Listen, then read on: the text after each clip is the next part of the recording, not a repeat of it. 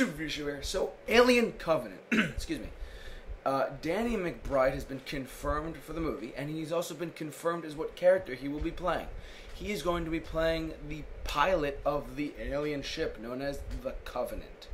So that kind of ties up some loose ends, if you will, of who's going to be piloting, what actor. We got it all figured out now.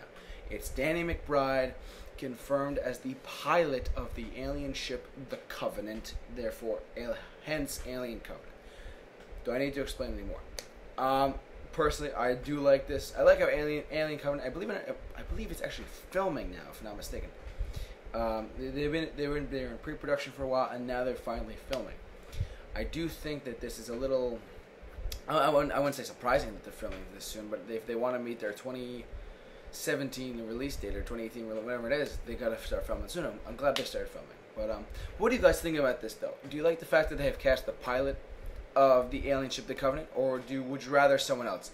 Please let me know what you guys think in the comment section below. I'd love to hear your thoughts. But for all your alien updates, keep it locked on the Super Review Show. J-Man, off to work. I'll see you later.